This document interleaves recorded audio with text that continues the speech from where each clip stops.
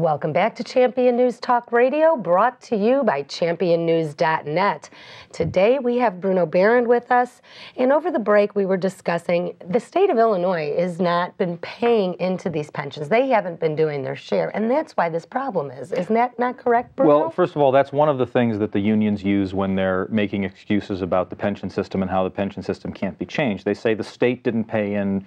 They took a long series of pension holidays where it was supposed to pay into the pension system. There's research, and I can't cite exactly where it is, but I know that Tom Cross's office is using this, and I know that the House Republican organization has some research on this. If the state had paid every dime that it was supposed to pay into the system, it still would only solve about half the problem.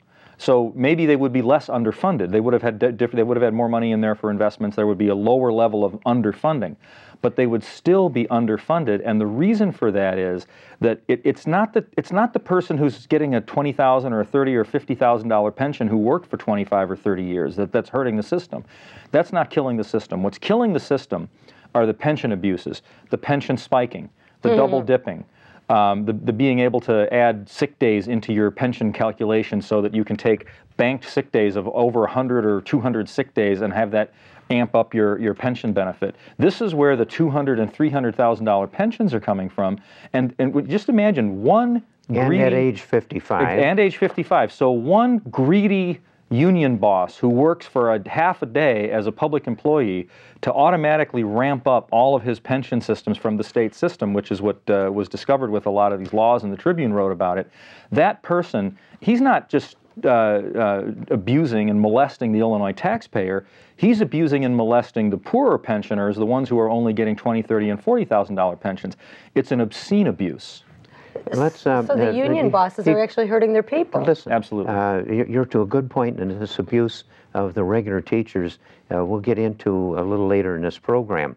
But the fact of the matter is that the teachers' thing was enshrined in 1970 into the Constitution. If we were doing what was enshrined into the Constitution in 1970, we would have a surplus now. In 1995, these excesses you're talking about got to be so bad that they could no longer pay the pensions locally, like the firemen and everybody else are doing. Those are local pensions. So in 95, with this IEA and the political connection it's got with Madigan and his ilk, those guys shifted the payment of that to the state. And in all those years since, they've been accused of not making the proper payments, but they have made them. And if you go into a study of Zettler, we're publishing Zettler's book on the pension, but anybody can go to Champion News and find Zettler's articles. There's over 100 of them in there about the salaries and pensions on championnews.net. And what you'll find in there is that with Zettler's analysis, they have paid all of the things they should be paid and more, and they've been exploiting it. Nobody could catch up with what the union has done in expanding this thing. Right. With all the chicanery you mentioned, you're absolutely right. That's the cause. It is the runaway inflation of this by these crazy politicians, and the biggest, craziest politician in the whole state is Mike Madigan. This guy has run the legislature down there. He's the biggest force there is. Well, and this is a runaway political ploy between the union that has poured all this money into Mike Madigan and his daughter. I think you probably have things to say, and I'll get back to it about the Constitution and how it really doesn't apply to this thing. Okay. Well, you know, back in October of 2011, they had those two union lobbyists that just spiked the $100,000 per year state pensions. That's hurting the little guy. And well, and all of this stuff does. School superintendents, if they have banked sick days, that goes into their pension calculations. If they, let's say there's a superintendent and his wife works in the private sector, so he's on his wife's insurance. He basically gets a cash payout for what he would have paid in insurance. That gets put into their pension calculation. Their salary gets put in their pension calculation. Then they retire. Some go and retire and go and teach in California, and they earn $250,000, $300,000 in California while they're sucking down $250,000 of a retirement pension while they're still working. So there's a whole bunch of little laws, and we have to get into the actual laws that need to be passed, because it's one thing. This is on the taxpayer dollar. Nobody. It's out of the taxpayer. It's on the taxpayer dollar, but it's also directly out of the pension fund.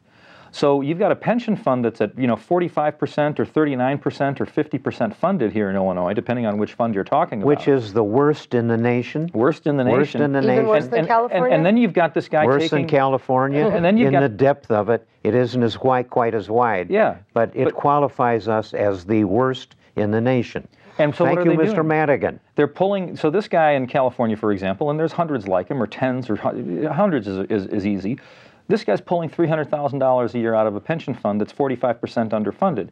That's damaging the financial security and the financial rights of all the other pensioners in the system. So here's what you do. You pass a law that simply says, if you continue working, and you define working as anything. I would define working as more than $15,000 a year. What about these part-time teachers? If Teachers' aides. If you're working, you don't get your pension. How about that as a simple rule? If you're working, I don't care if you're working for one day. Here's another scam that we all know about. They retire. These superintendents retire. And then they have this fake little game that they call executive recruitment, and they start earning $15,000 and $20,000 contracts or $10,000 contracts to play the musical chairs of all these superintendents, running from district to district, changing jobs, so that retired superintendents can rip the taxpayers off for $10,000 and $20,000 at a pop. It's a real simple law. To retire, you got to retire. If you earn any money, you don't get your pension. And if I was to go work at the Pancake House or Home Depot? If you were at the Pancake House or Home Depot, you don't get your pension. You want your pension, quit working. This abuse is immense. You got to realize we got 870 school districts with a superintendent and another assistant superintendent of finance, and you got the principals of the various schools. So this whole system of these people at the top are the ones that have exploited it. Now down at the bottom end are the teachers who are getting really magnificently huge pensions, 3 or 4 times what we get under Social Security. But the ones at the top are getting these fantastic big pensions. So what happens, here's Mr. Whatever, like the last one who went out of District 300, he's getting got a salary of about $200,000. It got jacked up in the last 3 years, the abuses you're talking about. So he retires at age 55, and he goes marching down. He never did any heavy lifting, and this guy's going to live another 30 or 40 years and get this pension that goes up 3% a year, which the Constitution, when it went in 1970, guaranteed him only 1.5% and not compounded. Right. So the 3% compounded, in 30 years, that'll double a 200,000 pension to 400,000. So rule of 72. Yeah, absolutely. So they've got this guy marching off. He starts with another $230,000 pension, and so it goes on increasing. And about 6 years behind him, there'll be the next superintendent from that same district.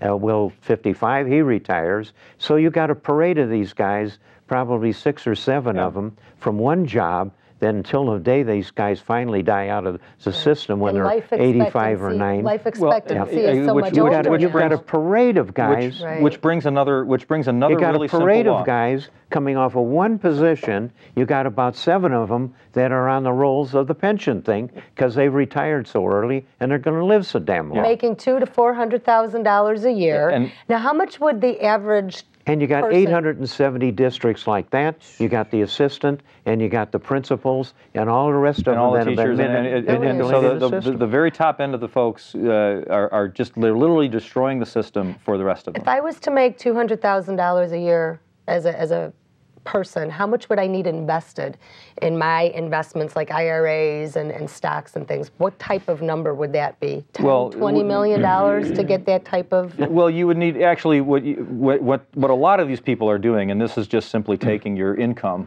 and if you make a certain amount of your pension, you just discount it at a certain rate. These people are retiring millionaires. That's so you have to have $1 or $2 million. Go to Zettler in our system. Zettler has got it all. He does. He's the whole thing. He's analyzed it. Look at championnews.net. Look at Bill Zettler's articles.